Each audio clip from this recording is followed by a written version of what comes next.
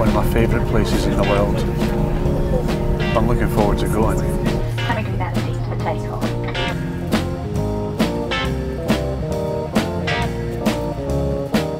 Edinburgh's gorgeous. Yeah. Isn't it? Beautiful place. Not as beautiful as Joan Collins though. Well, that's good news. Looks like the baggage is coming.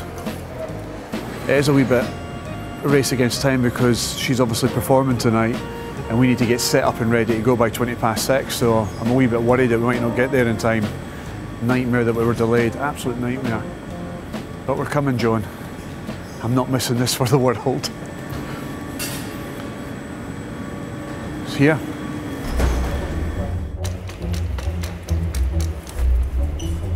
Get the train and then train to Guildford and then a taxi from Guildford train station to the actual theatre itself. Welcome to the shuttle for Gatwick South Terminal and train station.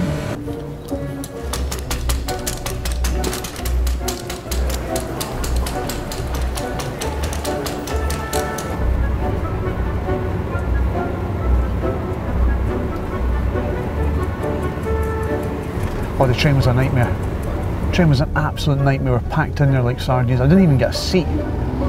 Stood there for 40 minutes in a stifling hot train. I'm just glad you made it. As I said on the plane, and I should be careful what I say here because it's got a taxi driver, but I don't like London. I don't like it myself. You don't like it, see? Even the taxi driver doesn't like it. Mate, I'm going to see Joan Collins. Oh no, we're stopping. He's going to come over and slap me now. Isn't he? Yeah. Oh my God, roll the window up.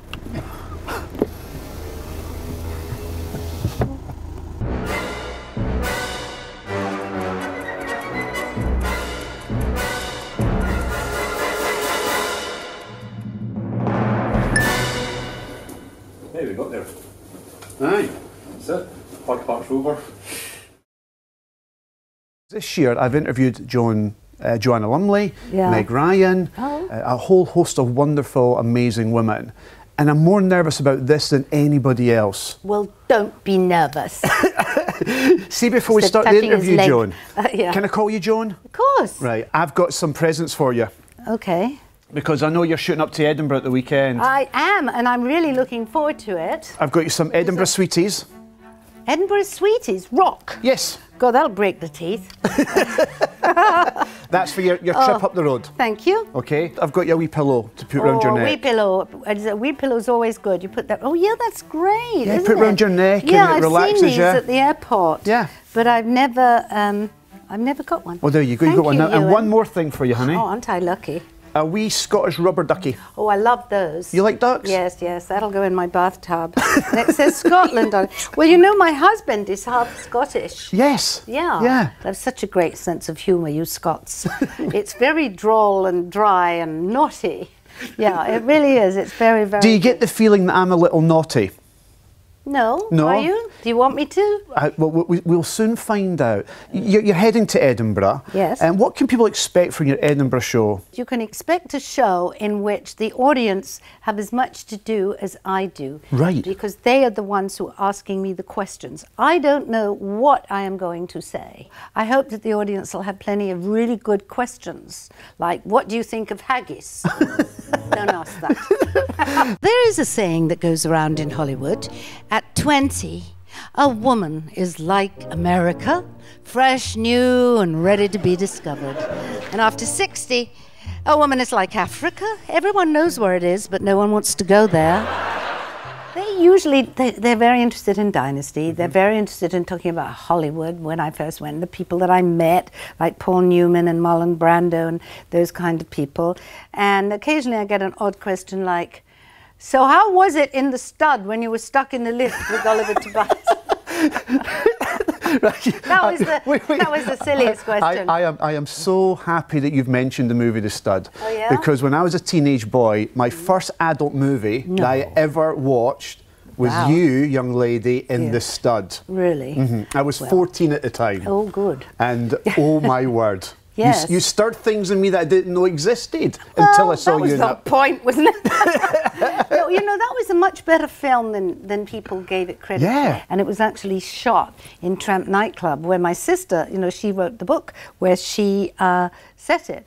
So it was, I had a great time doing it, except for some scenes I didn't like, but I got drunk to do those. So you got drunk for the, can I say the word orgy scene? Yes. Yes, there was an orgy scene. You were drunk for that scene? Yeah. Yeah, so all of us were. Listen, everybody who did love scenes in the 70s and 80s got drunk. You have to kind of get rid of your inhibitions. I mean, you co-starred in some iconic TV shows over the years, Starsky and Hutch and Star Trek, Man from U.N.C.L.E. Yeah. Do you have any particular favourite fond memory of either of those shows? Well, I really like doing The Man from U.N.C.L.E. because David McCallum and I were at RADA together at drama school. And in fact, we dated. He was like one of my first dates. We were both 16. And so it was lovely that he asked me to be in it when my career wasn't exactly going brilliantly. And of course, I love doing Star Trek. That was great. That's an iconic show. William Shatner fell in love with you on that episode. Yeah, Captain Kirk did. Everybody appears to fall in love with you whenever they've met you. Do they? There's something about you. I don't know what that is. I think I'm falling in love with you right now. Oh, and don't you dare. I better call my husband.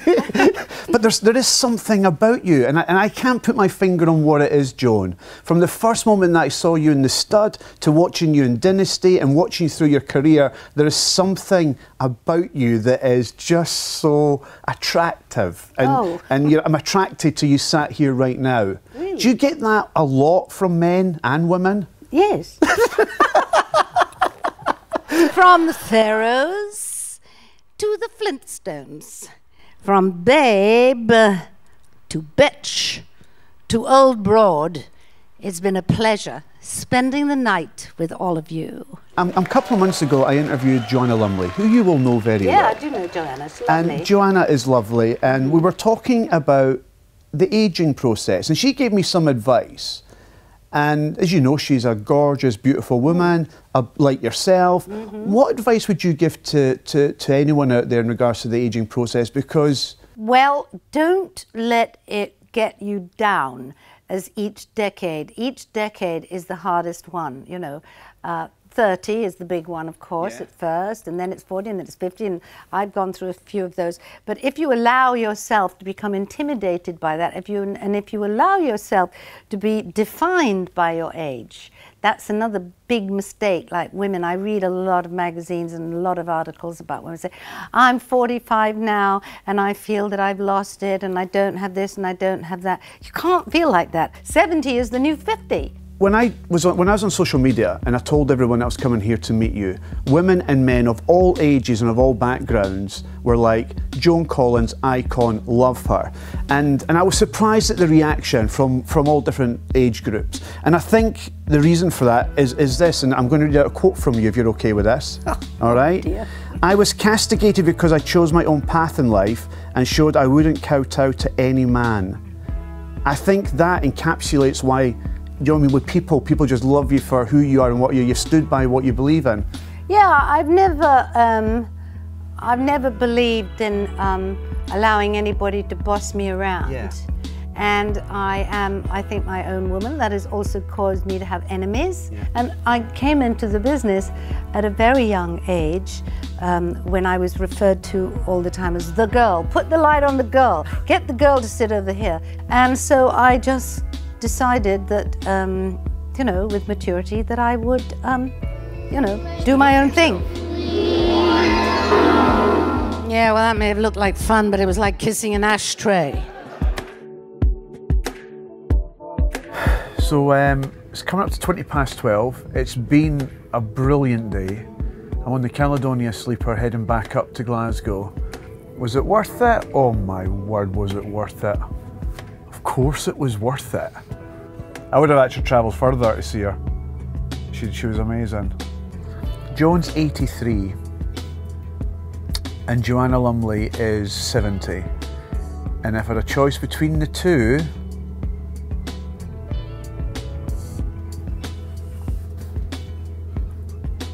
it'd be Joan. Now, you need to leave Nighty night.